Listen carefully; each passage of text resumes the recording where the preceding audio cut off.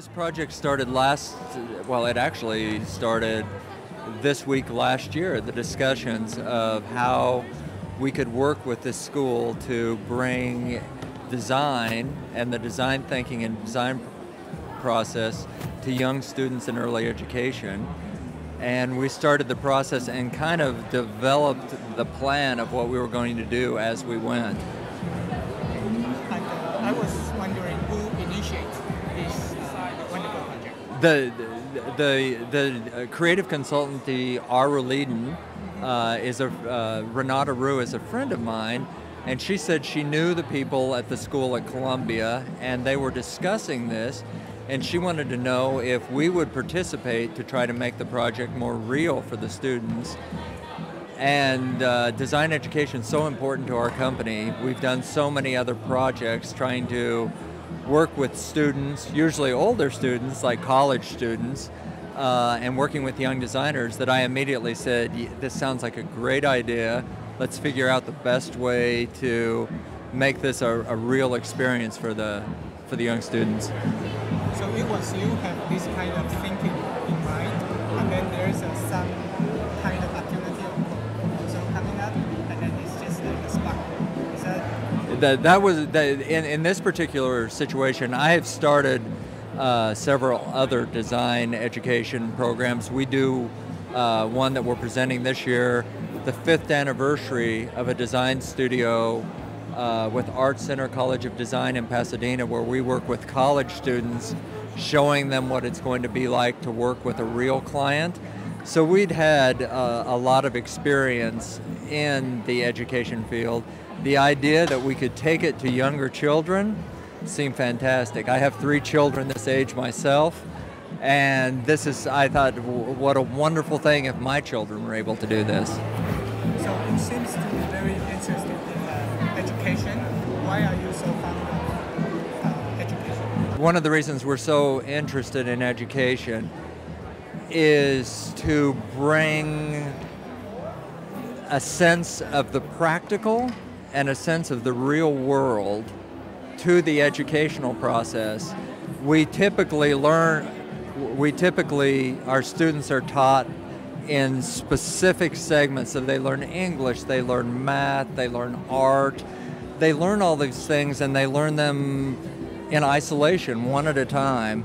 Being able to bring the real world to any situation, whether it's to an 8th grader or to a high school kid or to a college student, that experience with the real world makes all the other stuff fall in place, and they can understand it so much better. So it works so well that we want to participate in it.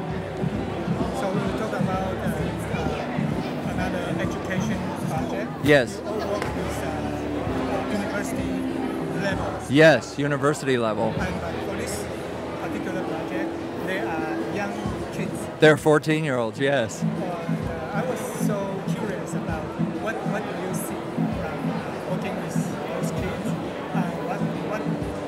Are they better next university students, or what do you see? To me, they're exactly the same. When they're doing, and I work with a lot of very well-known, internationally successful designers who have great careers, and when you're going through the process of design, it really doesn't matter whether you're 14 or 22 or 50, the process is the same. And the students, it was the same situation. They would have great ideas. We're going to do this and this and this. And then they would come back and they would say, oh, we realized we couldn't do that. We had to find another way to solve this problem. So they were able to self-correct their ideas and come up with a solution that really worked, the same way an experienced veteran designer would be able to do that. It's the most fun because particularly you see what they're learning and how excited they are about it.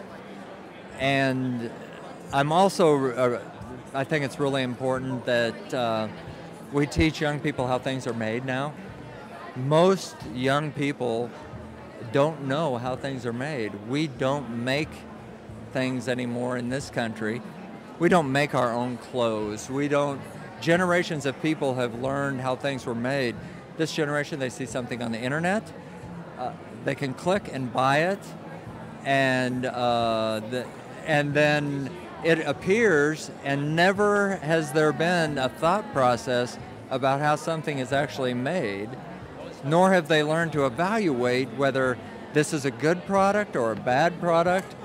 So seeing them discover all this, fantastic. Actually, what we saw at the beginning was the opportunity to have their lessons, all their individual lessons, math, science, art, reading, verbal skills, to be able to give them something that would make it all seem very practical. That they would be writing about why we should buy this tennis shoe, why it's cool, that they're learning, there would be a context for learning, rather than learning the square root of 25. Okay, how can you use that? Our company, Bernhardt Design, is 126 years old, I believe. It's a family company in North Carolina, and it's still owned by the same family, and has made furniture the entire time for 126 years. And our portion of the company, it's a large company that makes different types of furniture for the home, for hotels. Our company, Bernhardt Design, makes very high quality contemporary furniture for public spaces or homes or airports, anywhere where you really need high quality, good contemporary furniture. I've been with the company for 23 years. It's the only job I've really ever had outside of university. I took the job of really just when I was beginning my career, and I've stayed with this family company for 23 years.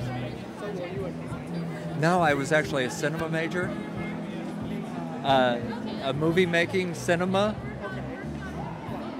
Does that make that's strange, right? So I discovered this industry by accident. I knew nothing about this industry. And I went, do you say the word headhunter, recruiter?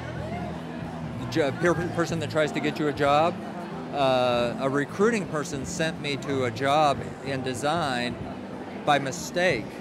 And I walked in and I started talking to the people, even though there wasn't a job, and thought this is the coolest industry, because to me it was the closest you could get to a creative industry that was still a business. It wasn't all creative and it wasn't all business. It was this marriage of the two things, and I thought that was so interesting. Yeah.